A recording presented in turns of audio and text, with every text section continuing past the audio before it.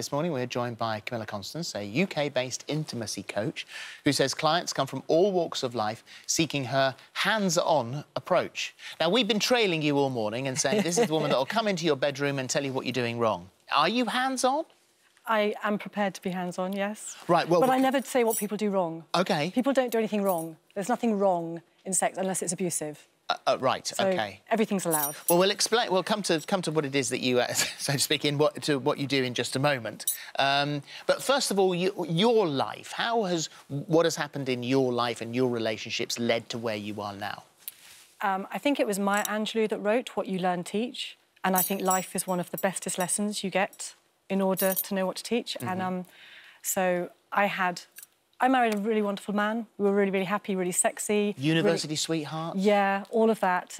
Beautiful wedding day, the whole thing. Married, had 3 children, beautiful home. He did a good job. I gave up work, looked after the kids, and we just separated within our marriage. It just became separate zones. At the time, we didn't have the communication, we didn't have the support, we didn't have the information, and we just drifted apart until that point where we were too far apart to pull back together again. And you also said that you, all throughout your life, you knew you had a pretty high sex drive. Yeah. And when you were younger, you sort of saw that as a neediness. And now as you're older, you don't see it like that at all. No, I owned my sex drive. I grew comfortable with that. So how did you grow comfortable with that? So obviously the marriage was something that you both decided, very honest, very open, 2 sides, very happy about this, understood the reasons why. And you went and did a sort of tantric sex course? Yeah, I did a number of courses. So the first one was really my NLP, neuro-linguistic programming and hypnotherapy course. And that really taught me you get to choose. Like with NLP, one of the principal kind of ideas of NLP is that life is a choice. You create your model. Mm-hmm. So everything in life is just models, and you choose which model you want. And the model I had subscribed to, which was monogamy, marriage, commitment, was quite a kind of... It's like the standard patriarchal model. I'd signed up to that, I'd done it, and it hadn't worked for me. I was really unhappy. So in what way did you change it? Which model did you sign up to? Because then Neil came along. Yes, well, so that was still quite standard. You fall out of a marriage, you go into another relationship. Mm-hmm. But then... Simon came along. And I kind of... but I was still massively in love with Neil, and I was still attached to Jack and committed to the kids. So I was living with Jack, the husband, in a relationship with Neil, who was in Essex, and then enjoying Simon in between times. And not just Simon, because you explored all sorts of avenues at that point. I mean, there were threesomes, you experimented with women also. So I think at that point, in order to create my own model, I needed to try it all. And I had to try things out. This is like a shelf of ethics here. This is a lot of models you're going through. Yeah, but you have to work out what you want to stick with. And again, you've been very honest and open about this. I mean, you've told your mum, and your mum wasn't too sure about things. You've let the children know as well. Yeah, the kids have known. They were very understanding about the whole thing. They were awesome. When Simon came along, and I thought I had really good advice from one of the head teachers early on when the marriage started going apart. I went to see the head teacher because I was a teacher, and I know that the better the relationship between school and home, the better you can support the kids. Yeah. So I went in and I spoke to the head teachers, and one of them said, you need to tell the children what's actually going on, because if you don't, they'll notice the differences in your behaviour and fear will set in. Where you've got truth, openness and honesty, and everyone understand what's going on, you're not going to have all of that. Well, there's no way anyone could accuse you of not being honest, because you actually have told everyone at each stage what's going on. Your mum thought you were selfish. And now the whole of the nation. She said your mum said you were selfish because of the fact you're Which is another word for self-love. Right.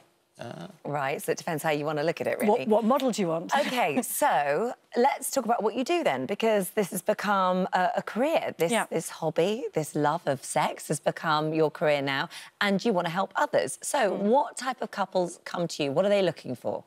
I get 2 broad categories, I'd say. I'd get people who are young, quite outward-looking, quite sort of proactive, and they want to keep... I get a bit like Gwyneth and her new husband, right? Yeah. That kind of couple. The couple who, like, we're in a new relationship, everything's fantastic, and we want to keep this. We treasure it, we want to maintain it, very often because they've had a relationship that hasn't worked. Right. Oh, OK. Yeah. So they don't want this. So you've gone through the cycle. And what is... I mean, I know there's probably a billion reasons, but if you were to say the kind of main thing for them to focus on, what is that? How do you keep that alive? I think the main thing is not to expect it to stay the same.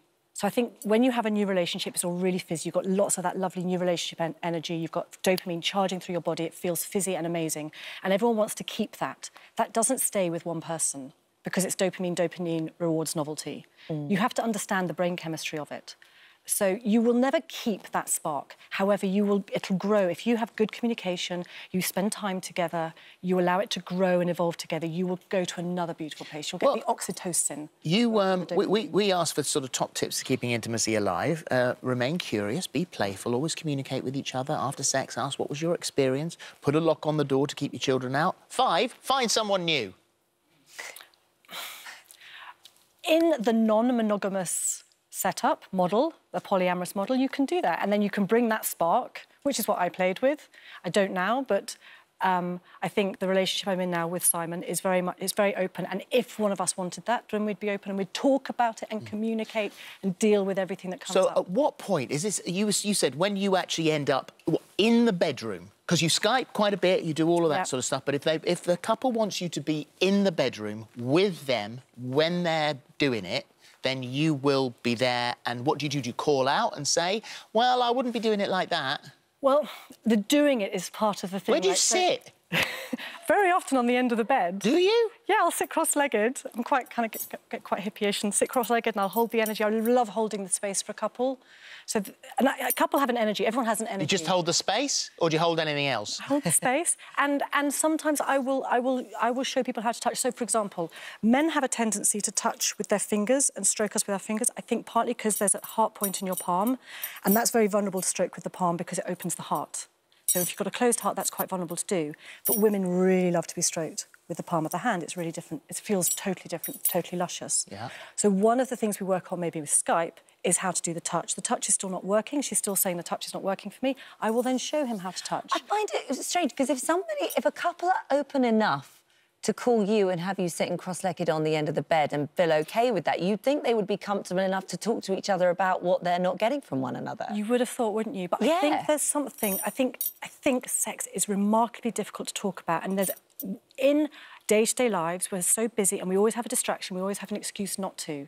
When you have booked a session with me, you can't run away from it. I think it's that, it's the not running away. Do you find that because you're sitting on the end of the bed, that they act in a different way? I mean, either it makes them shy or they get off on the fact there's a third person in there. That might possibly be anything. Obviously, I change the dynamic because I'm a different energy. But I think what the main way it changes, just like any therapeutic modality, when you're with somebody else who's holding the space and creating the context and keeping you both safe, because a lot of the problems with talk about sex between couples is that the fear they have that they won't be safe if they reveal something or they express something, and you help maintain that, just like you're helping me maintain this, right? You hold the space for your guests. I do the same. Do you get off on it yourself? No. Never? You never sit there going, oh, that looks good? No. I get utterly delighted and thrilled by people reconnecting. So when I help a couple move from a difficult place, an unhappy place, to togetherness and intimacy and having that connection again, and I can see it and you can feel it in the energy, that just makes me so happy. Do people frustrate you? Has anyone ever really frustrated you? Yeah, of course. You've never, like, leant over and smacked his ass and gone, stop it! How do you know it's him? Not like that. Or her. I was a Year 6 teacher, and we don't use corporal punishment in schools. However, you can use your voice. Right. So I wouldn't say, stop that. I might just say, I might use a look. But there are ways... Was he looking at you?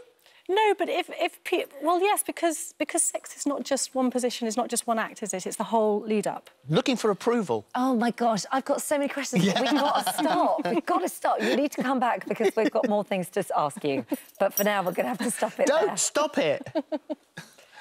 We're like 3 minutes over. Everything else. Come back. Definitely come back. I'd love to come back. Thank you very much. Thank you. Thank you. How much does it cost, by the way? Why, you want booking? It's about 200 quid a session, it's about isn't 200 a session, yeah. Yeah, and a session is, what, an hour? Well, depends how long it lasts. Yeah. I just want to know how much you get for your money, you know. But up to 90 minutes. Up to 90 minutes? Up to 90 minutes. OK. Wow. Good over that. Thank you.